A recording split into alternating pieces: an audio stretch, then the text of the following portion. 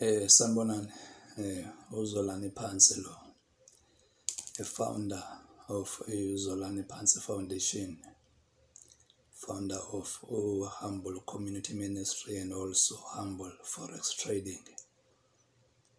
Namhlanje umgqibelo, uma ngithi umgqibelo, it's 25 to 1 midnight ebusuku. Umgqibelo, ngicela ukuthi nidlulise le message noba ni-share le video, ni-share, because into engizoyikhuluma lana into serious and into futhi abanye abantu abangeke baze be-understand, kodwa ngifuna ukuthi abantu bayibambe ngomoya. Ngifuna ukusho ukuthi uma izwi lithi kwincwadi kaHosea chapter 4, incwadi kaHosea chapter 4 verse 6, uthi uNkulunkulu kumprofeti uHosea, abantu bami babhujiswa ngokuswela ukwazi, ngokuba ukulahlile ukwazi nami ngiyakulahla wena, ongabe ngumpristi wami, lokhu ukhohliwe umthetho kaNkulunkulu wakho, nami ngiyakukhohlwa abantwana bakho. But ngifuna sibambe kakhulu nje le nto ethi abantu bami babhujiswa ngokuswela ukwazi. If you read the English version under Christian Standard Bible, it says,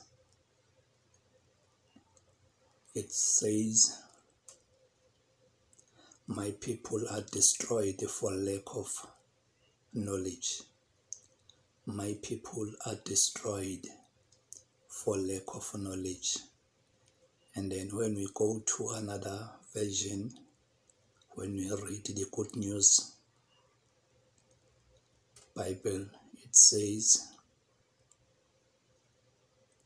my people are doomed because they do not acknowledge me. My people are doomed because they do not acknowledge me. And then when you also read King James Version, it says, Yona, my people are destroyed for lack of knowledge. Okay, let me go to another one, which would be the last one, because I've got a lot of versions that I can read. But let me read the Amplified. Yes, the Amplified, it says, my people are destroyed for lack of knowledge of my law, where I reveal my will. My people are destroyed for lack of knowledge of my law, where I reveal my will. Okay, abantu bami bayabhujiswa ukuswela ukwazi. Ngifuna ukusho ukuthi basic into engayenza ngo-2019 when I was trading for people and giving people 100%. That thing of giving people imali 100%, it was unlawful.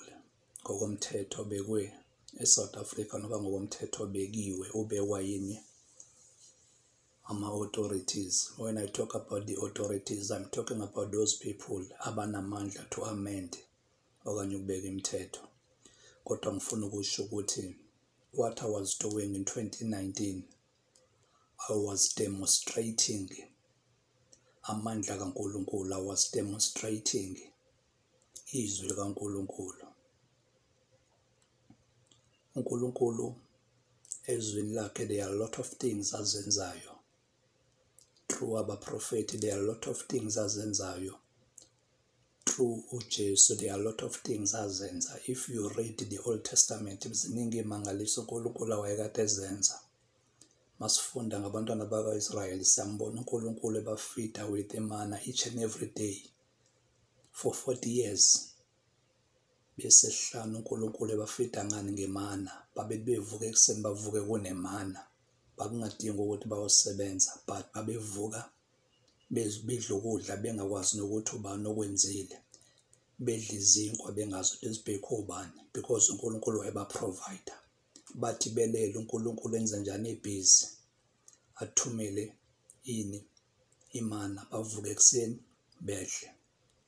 And into awayebala yalele yona wayethi uma bethathe ukudla imana bathatha okulingene usuku, bangathatha okuningi, because uma bathatha okuningi on the next day kuzobola. So each and every time mabethatha kwakuthiwa bathatha okulingene usuku, bangabi greedy, bangabi nenhliziyo ezinde. And then abanye babeba greedy. Uma beba greedy uthola ukuthi simoshakalile. Kodwa yinye into awayebayalela kona, uma kuzoba yisabatha wayethi kuzomele bathathe bapreparishele nosuku lesabatha, ngoba during the sabatha ngeke ize yehle imana. And then mabepreparishela isabatha uthola ukuthi indeed bazobe bevuka ekuseni bethi bayobheka imana, uthola ukuthi ayikho. Ngobani? Ngosuku layizolo bekade benzani, bepreparisheliwe. So ngifuna ukuyiveza lento le ukuthi into engangiyenza, as much as ingekho emthethweni and ngeke futhi ngiresiste ngilwe nomthetho, ngizowuthobela umthetho and ngizosho ngithi yes, ngenza iphutha noba ngibe wrong ngokuthi nginikeza abantu 100%. But yes, ngifuna ukusho ukuthi yes, ngokomthetho waseSouth Africa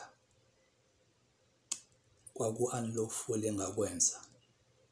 Kodwa ngifuna ukusho ukuthi isenzo sami engangisenza noba into engayenza ngo-2019 ngayenza base kwamandla uNkulunkulu anginikezele wona, ne-authority uNkulunkulu anginikeze yona phezu kwani kwe-currency. uNkulunkulu unginikeze amandla, unginikeze i-authority phezu kwemali. Uma ngikhuluma ngemali angikhulumi ngemali yaseSouth Africa kuphela, kepha ngikhuluma ngemali zamazwe ngamazwe. Angikusho lokhu ngoba kuthiwa ngiyaziphakamisa, kepha ngiphakamisa uNkulunkulu engikholwa kuye, ngiphakamisa amandla ne-authority kaNkulunkulu.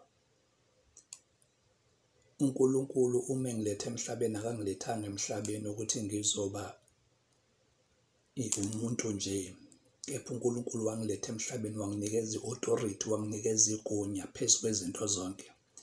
If you go to Genesis chapter 1 verse 26, you will see lento engikhuluma ngayo ukuthi uNkulunkulu wasinikeza i-authority, wasinikeza igunya, ukuthi wena awunalo igunya phezu kwezinto zonke akusho ukuthi awunalo, kepha ingoba wena you don't want to activate amandla uNkulunkulu akunikeze wona. So mina yonke into engangiyenza ngo-2019 I was demonstrating izinto uNkulunkulu asinikezele zona. Uma kwincwadi kaHaga uNkulunkulu ethi igolide nesiliva elami, igolide nesiliva elami, which means ama-commodities, ama-minerals, whatever thing abantu namhlanje abayigijimelayo, abantu namhlanje abayiregada as izinto zabo, kodwa izinto zikaNkulunkulu. Therefore mina as uzolani wakaphansi, mina as umntwana kaNkulunkulu, I own lezo zinto lezo. Whatever thing engiyenzayo noma whatever thing engiyithintayo, uNkulunkulu wenza njani? Uyayiblessa, uNkulunkulu uyayibusisa. So izinto engangizenza mina ngo-2019, giving people 100%, I was doing izwi because ngangingagodli. If you go to the book of Proverbs, lithi izwi ubani ohlakazayo. Ohlakazayo kuthiwani? Uthola okuningi. Mina ngangihlakaza. Uma ngihlakaza, uma nginikeza abantu imali ewu-100% or even more than 100%, uNkulunkulu wayengiblessa more because ngangenza njani? Ngangenza izwi. The time ngihlakaza, the time nginikeza abantu imali, uNkulunkulu angiblesse more. Kodwa ama-authorities azange bakubone lokho. Ama-authorities azange akubone lokho. Kwaqhamuka abantu abafundile, kwaqhamuka abantu abazomthetho, then bangibhinda ngomthetho, bafaka nama-complaint kuma-authorities. and then ama-authorities enza njani a-acta now because a-acta base kwini kumthetho. So into engifuna ukuyisho ukuthi abantu bazokhumbula ukuthi ekubeni sekufrizwe ama-account akwa-Humble ngo-2019 ngo-October kwaqala i-pandemic noba kwaqala i-COVID. Uma iqala i-COVID ayiqala nge-South Africa, iqale kuphi? Iqale eChina noba iqale kula mazwe aphesheya. Kuthe maqala i-COVID, yasuka i-COVID yagcwalisa umhlaba wonke. Kubani bese kuholdwe ini? Kufrizwe ama-account akwa-Humble ngo-October. If you go back wenze i-research ukuthi i-COVID iqale nini, you will see ukuthi i-COVID, i-pandemic iqale ngo-October. Ngo-October kwakufrizwe ama-account akazolani phansi. Ngo-February i-COVID, before kuzoba khona i-lockdown ngo-March if I'm not mistaken, ngo-February ka-2020 ngiye ngaba ne-gathering yabantu abaningi ngizolontsha u-Humble Community Ministry. Abantu bazokhumbula, as you can see this picture, uyabona u-gathering abantu babebaningi kanjani la. It's because yayisikhona i-COVID kodwa kwamanye amazwe engakafiki eSouth Africa. That's why sasinabantu abaningi kangaka kula. And I gathered abantu abaningi ngalontsha i-ministry, Humble Community Ministry. Ngithe sengilonshile ngo-February. On the following month kwathiwa kune-lockdown.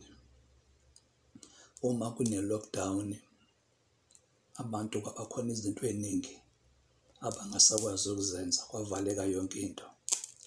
Ziningi-ke izinto ezenzekile during i-lockdown. Lezi zinto eziningi ezenzekile during i-lockdown